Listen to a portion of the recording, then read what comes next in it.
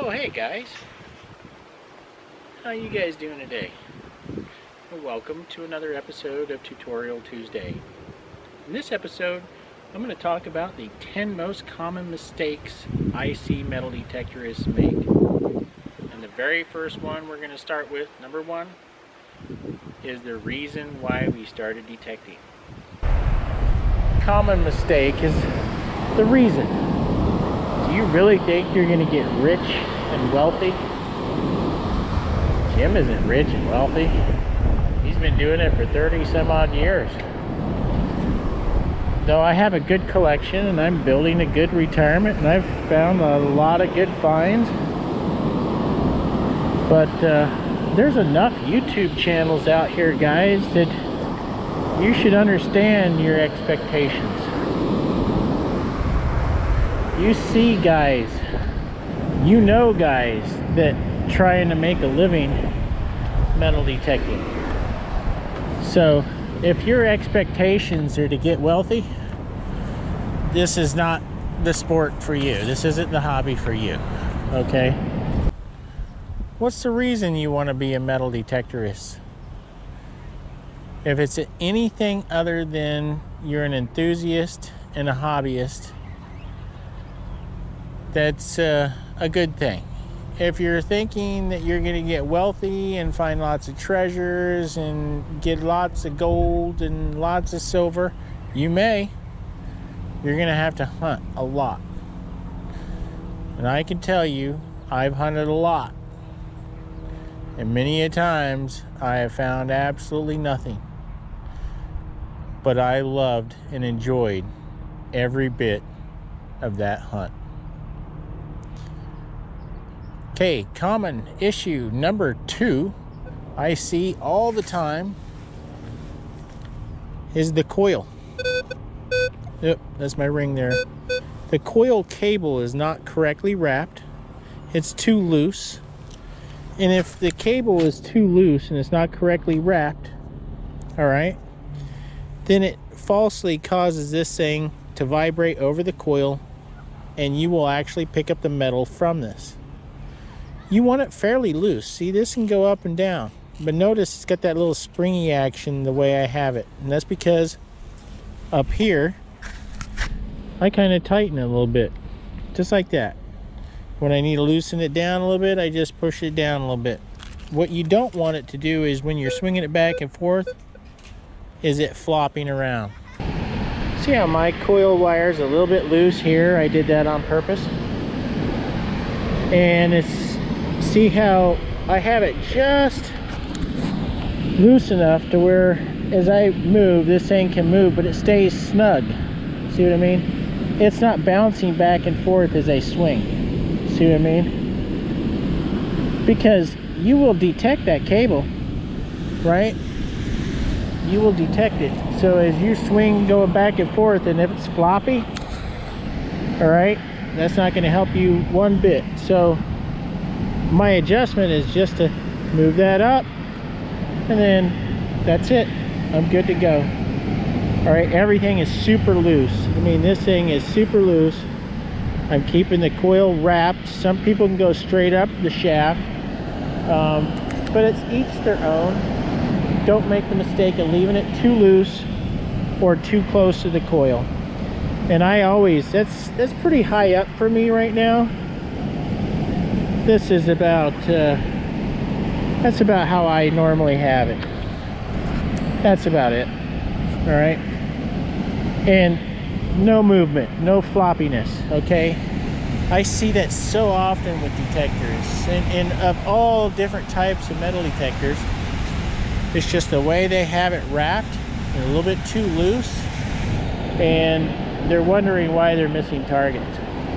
So, okay, or getting false readings on things. So I know that the Sovereign used to loosen up on me. I'd have to readjust it because it's a whole lot longer of a cable. Guys, number 3 is the wrong first spot. Guys, you just bought a metal detector, just came in the mail, you just turned it on, and you're going to a park or you're going to the beach, whatever's closest to your home. All right, The beach is closest to my home. So I'm brand new at this. I don't know anything about it. Even Jim knows he's not going to go to a park and hit the picnic table area. No, he's going to go in the middle of the park where not a whole lot of activity taking place, but I think there'll be some sounds or some metals out in the middle. This is the first time I'm coming to this park, and the very first thing I'm going to do is I'm coming straight to the most dirtiest, congested area, even though I got my 15-inch coil. This doesn't make any sense to me. All right, guys. Try part of the park that's quiet, not the really congested area first. Now, you know that anything near the picnic tables are going to be nothing but a lot of noise. Ready? Let's go through here.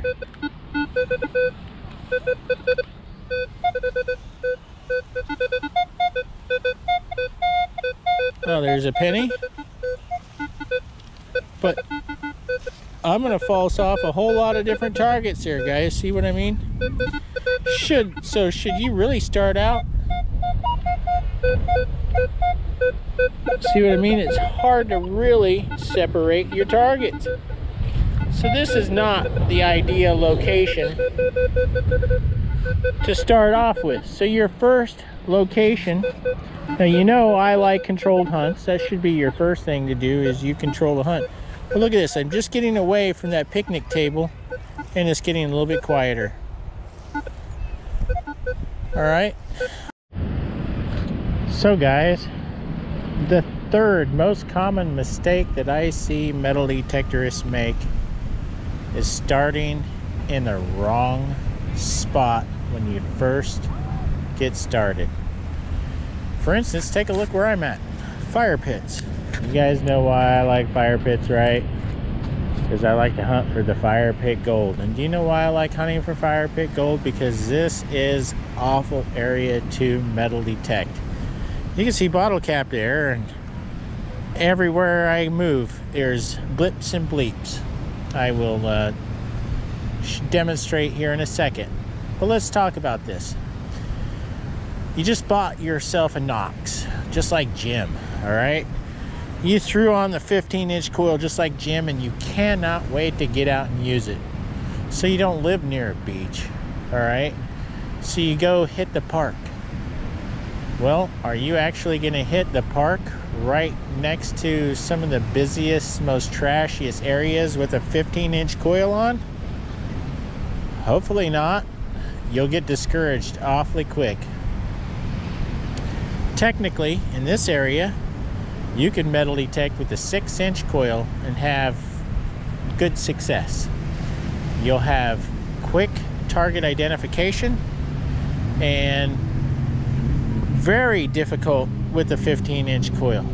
Now, I love the 15-inch coil, and I can work it and I can manipulate it, and yes, it's going to be a whole lot easier with the 6-inch coil. But I will tell you, same thing in a park.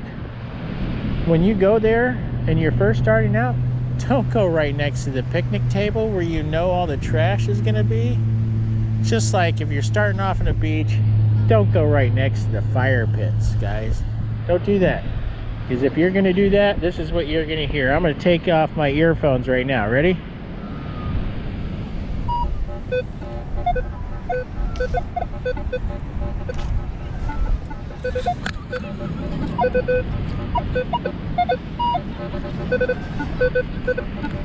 Now you understand what I'm talking about. Okay, why would you as a beginning detectorist want to put yourself through this type of torture? Also, you have options. If you really want to hit your high target, high volume traffic areas, step down your coil size. This is a little 6-inch. This 11-inch is what comes standard with the Equinox. And of course, you know I love my 15-inch, and I do pretty good with target separation because I do use it a lot.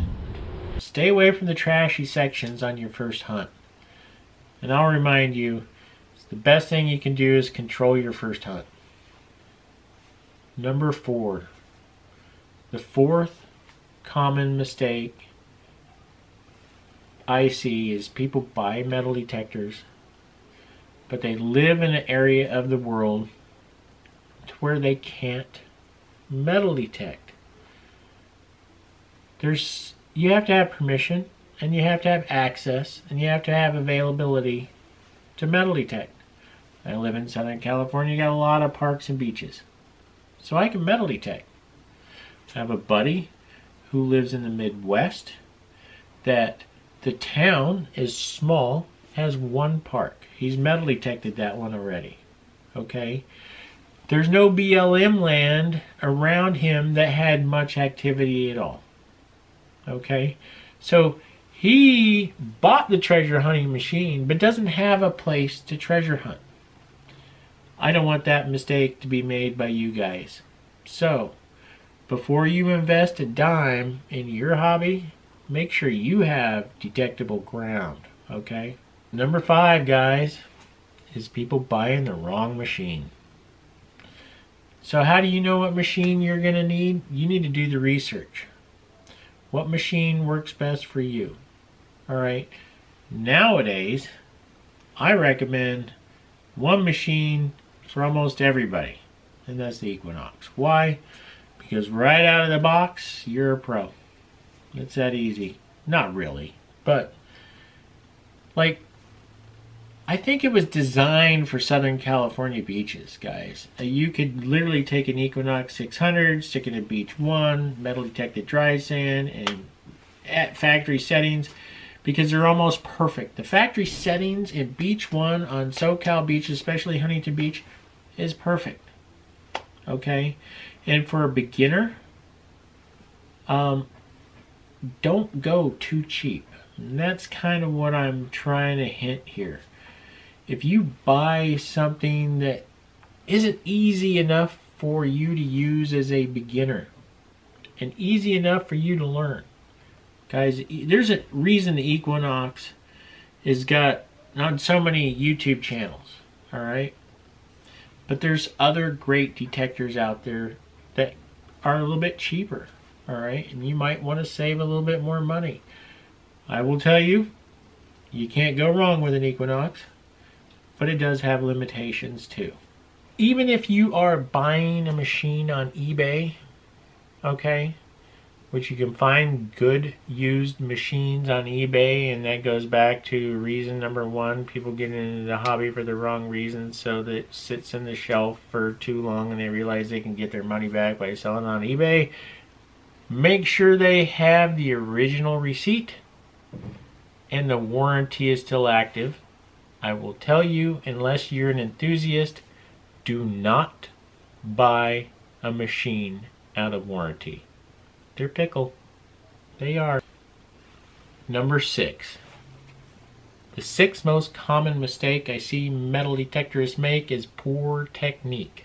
I know last week's episode of Tutorial Tuesday we talked a little bit about technique and my technique. But the reason I developed my technique is, number 1, I want to keep that coil level and flat to the ground, right?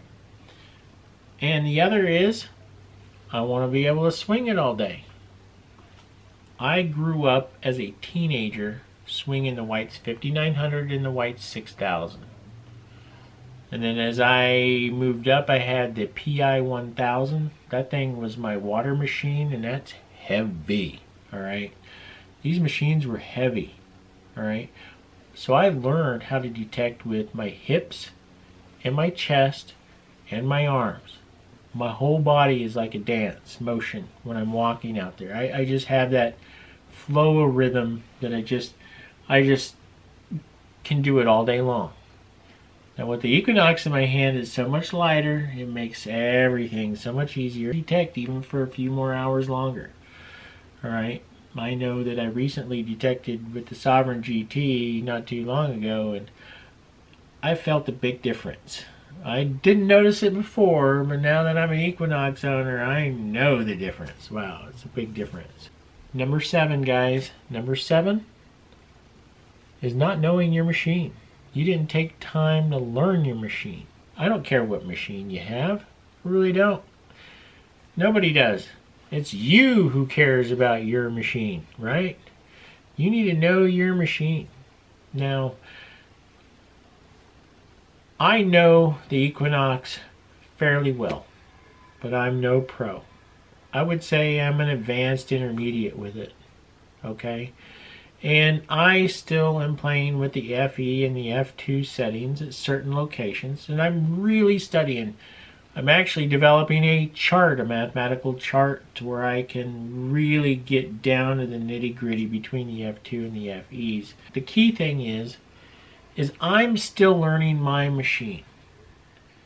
And I think every metal detectorist out there, regardless of their skill level, regardless of how long they've had that machine, is still learning their machine. It's just like a doctor. They practice medicine their whole career. That's why it's called a practice and not perfection, right? I know many metal detectorists that own the Equinox that really don't know anything but the factory preset. And we even have some famous YouTubers that really don't know anything about their Equinox. They just turn it on and they go, right? And that's the nice thing about this technology. You can do that. But I do believe they would find better targets more often if they really knew their machine. So, regardless of whatever machine you have, you really need to know it. Play with it, practice with it, and get to know it. I guarantee you'll be better off. Number 8, guys, is using the correct tools. Gosh, man, Jim, you say that in every tutorial Tuesday. Well, guys, it's so important. Okay, guys, I got a target right here. Yeah. Well, that's not the right tool. Alright, guys, I got a target right here. Well, that's not the correct tool. No, I know none of you guys would do that. Alright, now that's the correct tool.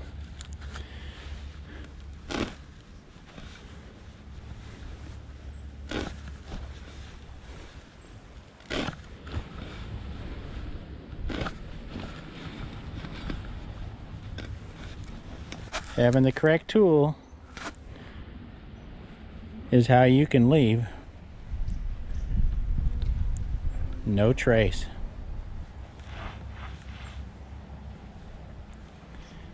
Was I ever there? See what I mean? And that's leaving no trace. Using the right tools makes it easy to leave no trace. Using the wrong tools, it's hard to leave no trace. Number 9. Number 9 is very common.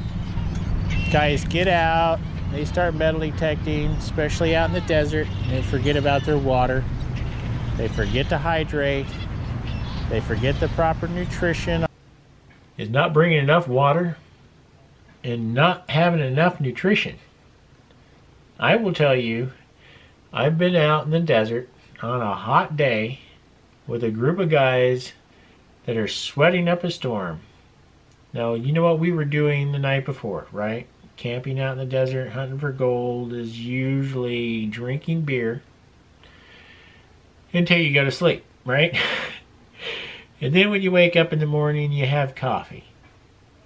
Alcohol and coffee cause dehydration.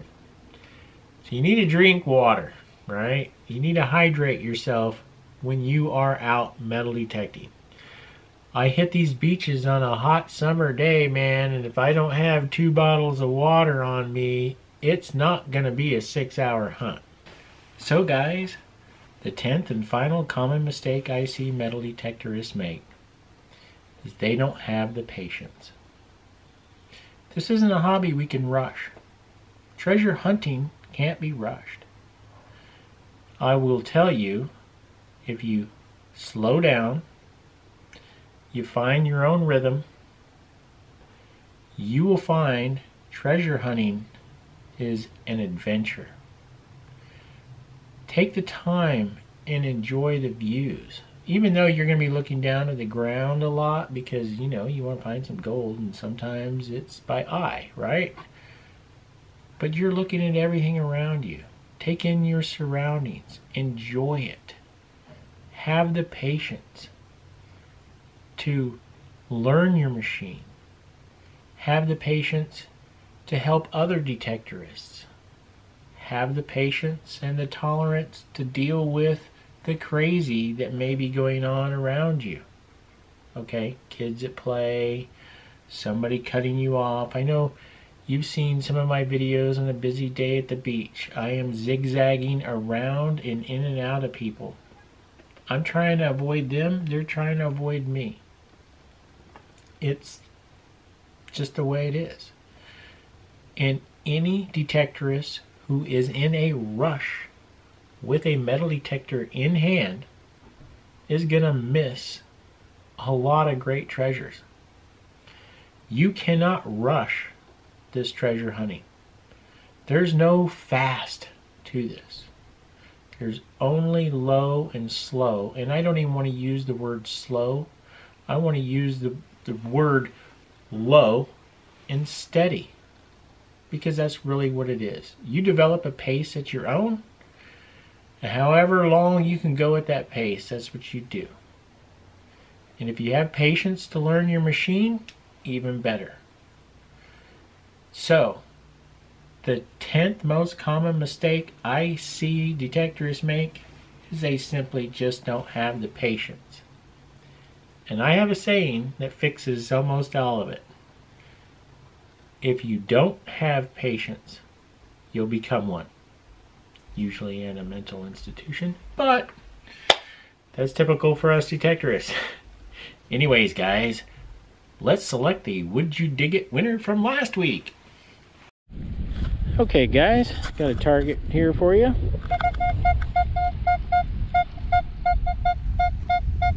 We're in Beach 1 all metal mode.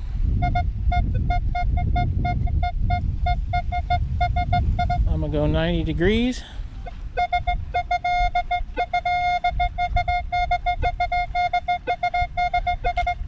All right, what do you think it is? And you'll win, I think you're gonna win either a $25 Amazon gift card or a $100 Amazon gift card. Comment below on what do you think it is. Okay, let's dig up this Would You Dig It.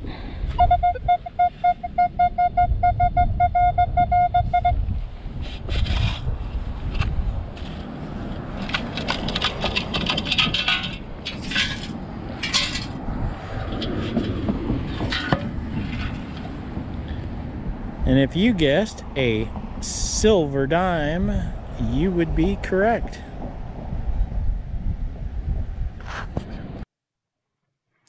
Okay, guys, let's pick the winner of the Would You Dig It. Go to my TubeBuddy app, click on Pick a Winner. Comment must contain the words silver dime. Silver dime, Sega metal detecting. Send me an email, which you can find in the About Me section on my channel page, and I will send you out your $25 Amazon gift card. Congratulations, Sega Metal Detecting. Send me an email. You can find that in the About Me section on my channel page, and I will send you out your $25 Amazon gift card. So guys, don't be discouraged, because guess what? We have another Would You Dig It game happening right now for another $25 Amazon gift card. So let's check this out. Alright guys, I have one here for you. I'm in Beach 1.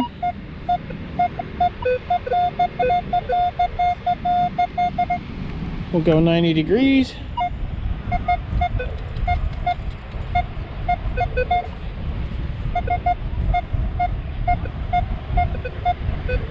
I'll put it in all metal.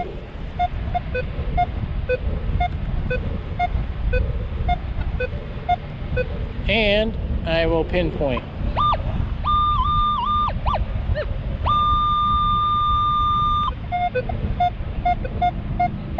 90 degrees again. So guys, would you dig it? And if you would dig it, comment below. Let me know what you think it is, and you'll have an opportunity to win a $25 Amazon gift card. So guys, would you dig it?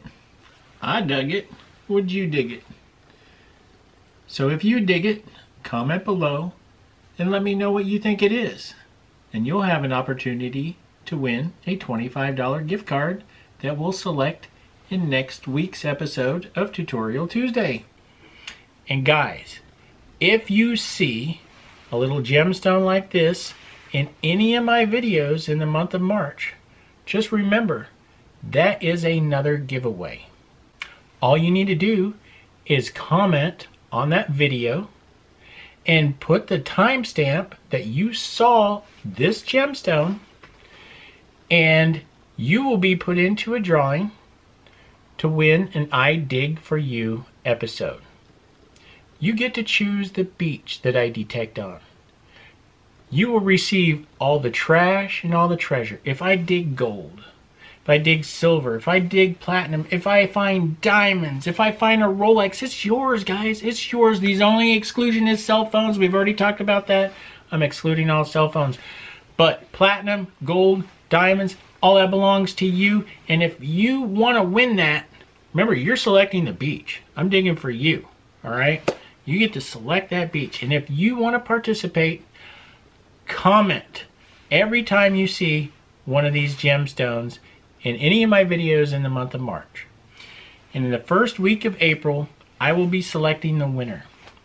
And on a Friday in April, I will be conducting the I Dig For You episode. So you will choose the beach, and I will give you all the trash and all the treasures. And just in case, because there's times we don't find anything, right guys? That's the honest truth. I'm throwing in a $25 Amazon gift card. So it's a win-win-win for you guys. Win-win-win for you, all right? Just remember, if you like my videos, click on like. If you'd like to see more, consider subscribing. Ringing this bell and receive all the notifications every time I release a new video. And take a look at either one of these videos here. I like this one.